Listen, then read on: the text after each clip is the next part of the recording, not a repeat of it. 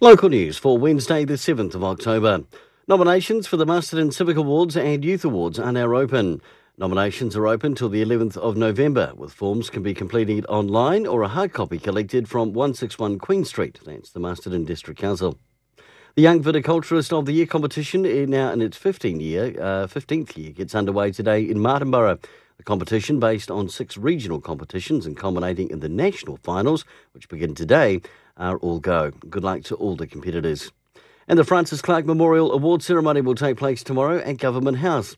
Masterton's Ava Saber is a recipient in the Wellington Down Syndrome Association ceremony in the Year 8 to 16 category. The Governor-General will attend alongside guest speaker Dr Ashley Bloomfield.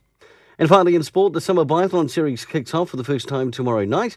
Held every Thursday night at 5:45 outside the Henley Lake Men's Shed. The series runs through till just before Christmas and then restarts after the 7th of January.